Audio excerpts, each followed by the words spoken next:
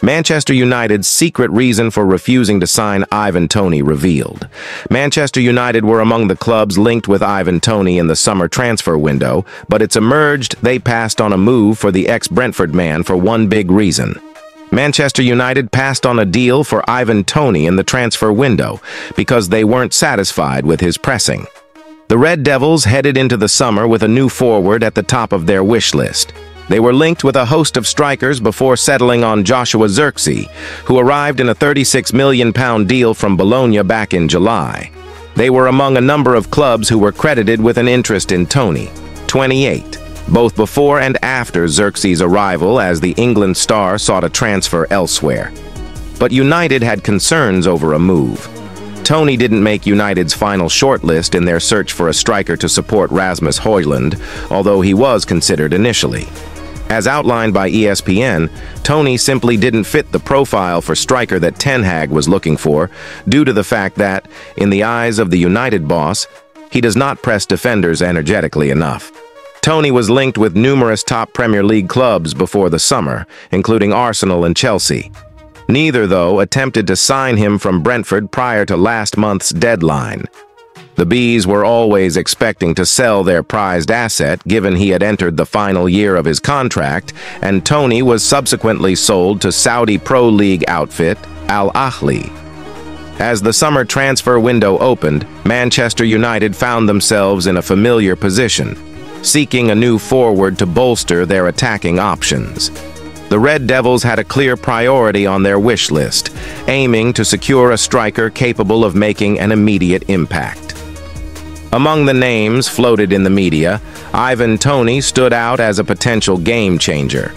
However, as the window closed, it became evident that United had opted for Joshua Zirkzee, who arrived from Bologna for £36 million, leaving fans and pundits alike questioning the decision to pass on Toney. The decision-making process within Old Trafford was influenced by a combination of factors, primarily rooted in the club's long-term strategy and immediate needs.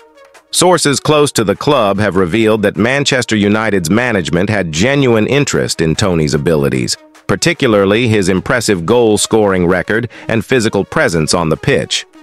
Toney had proven himself as a prolific striker in the Premier League with Brentford, showcasing his knack for finding the back of the net and his capacity to hold up play.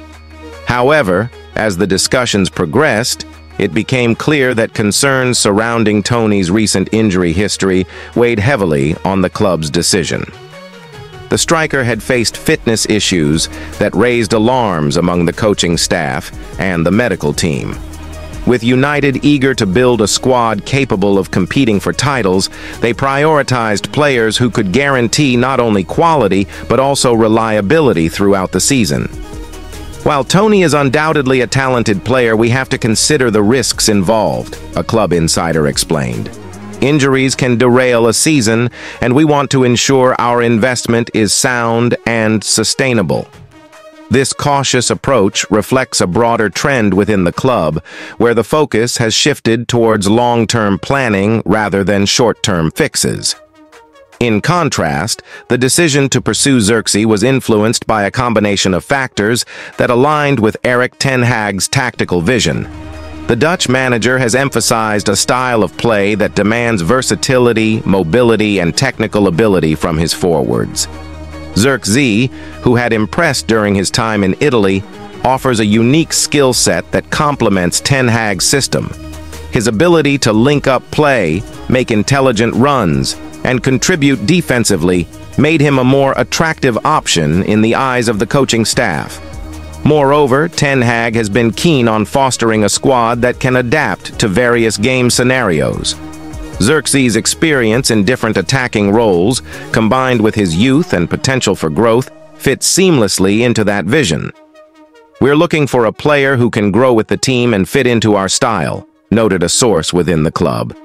The decision also reflects United's broader strategy to invest in younger talent who can develop within the club's framework. Zirkzee, still in the early stages of his career, represents a player who can mature alongside the team and contribute to its evolution. In contrast, while Tony is certainly a capable forward, the club's focus on youth and adaptability ultimately led them to seek a different solution. As the new season approaches, fans are eager to see how Zirkzee will integrate into the squad. The forward's ability to adapt to Ten Hag's system will be closely monitored, especially as the team looks to build momentum early in the campaign. Meanwhile, Erik ten Hag could unleash Manchester United upgrade Kobbie Mainoo will love versus FC Twente. Manchester United manager Erik ten Hag could deploy a new-look midfield for the first time versus FC Twente. With the length of Manchester United's injury list decreasing, the selection dilemmas Erik ten Hag is facing are becoming all the more frequent. Following the returns of Mason Mount and Rasmus Højlund to the matchday squad against Crystal Palace on Saturday, United's injury list now stands at just 4 players, making it the shortest it has been for some time. As big a positive as that is for Ten Hag, it does make the challenge of choosing his starting 11 all the more complicated. Nevertheless, it is a puzzle he will only be too happy to have. Ahead of tonight's Europa League opener against FC Twente at Old Trafford, it could be argued that only the defense will pick itself. Matthijs de Ligt and Lisandro Martinez have formed a solid bond in the heart of the back four, and Noussair Mazraoui and Diogo Dalot are currently the only senior fullbacks available. In midfield, however, Ten Hag is spoilt for choice, with up to 7 players probably all of the opinion they are worthy of a starting berth.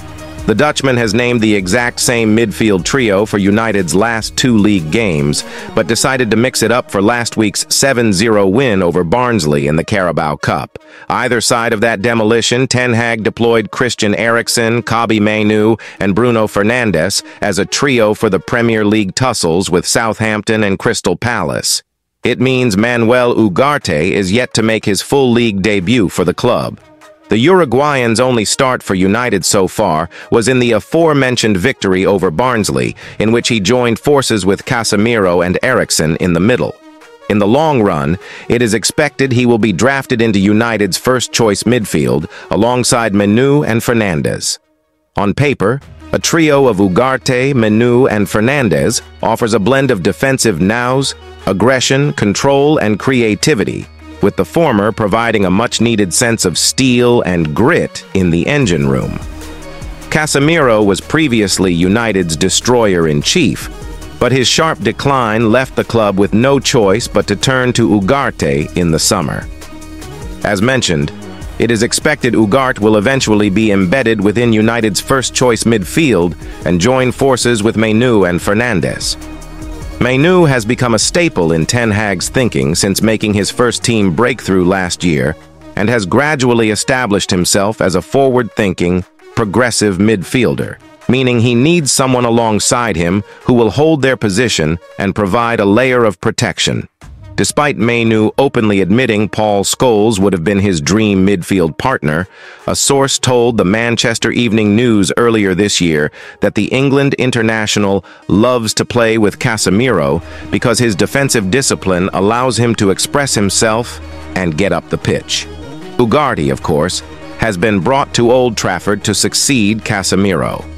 Ugarte's hunger for a tackle and to win the ball back means he could prove to be Mainoo's ideal partner. So far, the duo are yet to start alongside each other, with Mainoo playing no part in the recent triumph over Barnsley. However, that could all change this evening, of course. To combat the number of games United are having to deal with, Ten Hag is likely to rotate his pack in places, but he will also, sooner rather than later, want to experiment with what could soon become his first-choice midfield. With Mainoo having not had the license to get on the ball and progress up the pitch in recent months because of complex issues in midfield, Ugarte could provide him with exactly what he has been missing. Erik ten Hag could unleash a tactical upgrade in Manchester United's lineup that young Kobbie Mainoo will thrive in during their upcoming match against FC Twente.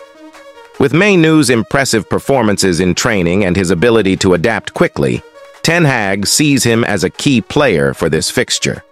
Mainu's style complements the fluid, possession-based approach Ten Hag has instilled in the team. Known for his vision and passing ability, the young midfielder can seamlessly fit into a more dynamic role, providing both defensive support and offensive creativity. Fans and pundits are excited about the prospect of seeing Mainu feature prominently, especially given his potential to influence the game from the midfield. He's shown incredible maturity for his age, Ten Hag noted in a press conference. Kabi has the skill set to make an impact, and we believe he can help control the tempo against FC Twente. With Mainu likely to be given the opportunity to shine, many are eager to see how he can elevate the team's performance and further establish himself as a rising star at Manchester United.